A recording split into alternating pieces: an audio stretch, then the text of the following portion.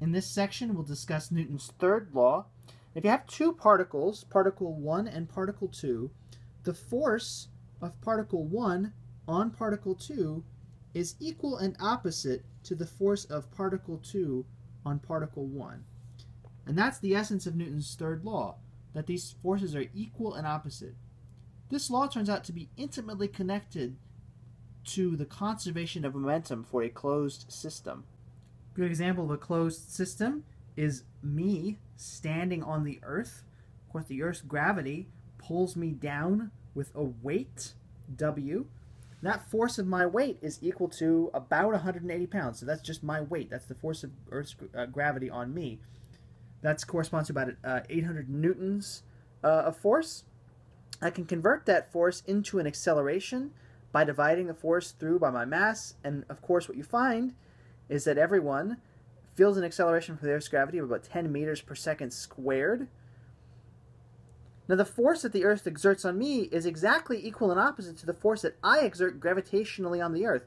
So just as the Earth pulls me down with 800 newtons of force, I pull up on the Earth with 800 newtons of force. But because the Earth is so much more massive, the acceleration that results from my gravitational pull on the Earth is really tiny. So there's the acceleration of Brian on the Earth. 800 newtons divided by the mass of the Earth, 6 times 10 to the 24 kilograms, gives an acceleration of 10 to the minus 22 meters per second squared. So if I were floating in space next to the Earth, that's the amount of acceleration that I would induce on the Earth. Now we can ask the question, how long would I have to wait for this acceleration to induce a sizable velocity on the mass of the Earth? So if we take a velocity of about a meter per second and then use the acceleration that I induce on the Earth, we find that the time it would take for the Earth to move a meter per second due to this acceleration is about 100 trillion years. So if I were floating in space next to the Earth, it would take 100 trillion years for the Earth to accelerate to about a meter per second velocity toward me. So coming back to Newton's third law, we find that we can calculate the net force on particle 1, F1 vector, as the force of particle 2 on particle 1 plus all external forces on particle 1. So anything else in the universe that influences the motion of particle 1. Same is true for particle 2.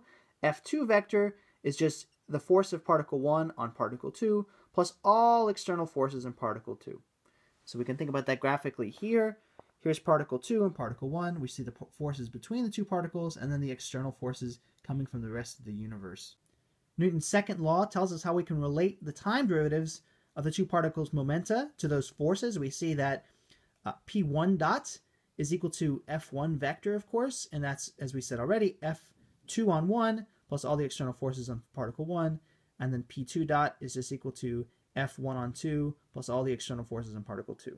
And now the next step really shows us why Newton's third law is so powerful, and it also allows us to justify treating even very large extended bodies as particles. If we calculate the total momentum vector for P1 and P2 together, that's capital P, it's the sum of the two momentum vectors. If we're interested in the time derivative of that total momentum vector, then it's just P1 dot plus P2 dot, and we know what each of those is individually. You can see the sum of all the forces on both particles down there. And now Newton's third law tells us that the forces between the particles actually cancel out. And so that tells us that the time derivative of the system's total momentum vector is given by the sum of these forces, and the forces between particles 1 and 2 actually cancel out, so that the time derivative of the total system's momentum vector is just the sum of all external forces. This is also why we can treat even very extended objects as particles, such as the Earth. If we just make sure to keep track of all parts of the Earth together, then we can treat it as a particle on its own. We don't need to worry about all the internal forces of the Earth system, all the cats and dogs and people walking around the surface of the Earth. Those are just part of our system, and we're calling all of those one little particle. There's no exchange of momentum inside the particle that changes the total momentum of the system. We can easily generalize these expressions for two particles to an arbitrarily large number of particles. So if this is our system of particles, particle alpha being acted upon by particle beta, and we look at the net force on particle alpha, that's going to be F alpha vector.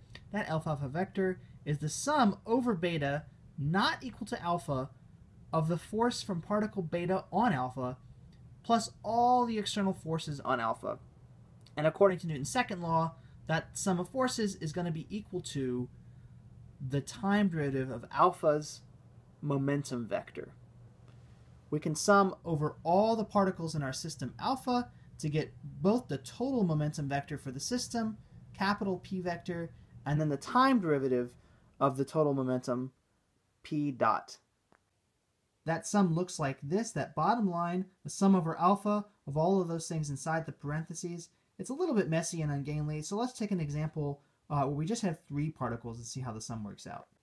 So here I have 3 particles, 1, 2, and 3. Particle 1 is blue, particle 2 is orange, and particle 3 is pink. The time derivative of the system's momentum vector is going to be the sum over alpha of all of that stuff in the parentheses. And so let's write that out for this particular example. So for instance, the first value of alpha is 1, and so we get in the parentheses the summation over beta not equal to 1 of those forces there. So we've got the force of particle beta on particle 1 plus all the external forces on particle 1. The next value of alpha is 2, and so we get that term on the bottom line there in the parentheses, the sum over beta not equal to 2 of all forces on particle 2 from particles beta plus all the external forces on 2, and then alpha finally is equal to 3, and you get the bottom line there. If I then take this sum over beta and calculate all the forces of particle beta on particle 1, we get an expression that looks like this for particle 1. So in this case, it's the forces of particle 2 on particle 1 plus the forces of particle 3 on particle 1 plus all the external forces on 1. We get analogous expressions for particles 2 and 3, and what we find is that all of the internal forces cancel out according to Newton's third law. You can see the circles and the lines connecting the different forces that mutually cancel, and so in the end, the time derivative of the system's total momentum vector is just the sum of all the external forces on all 3 particles.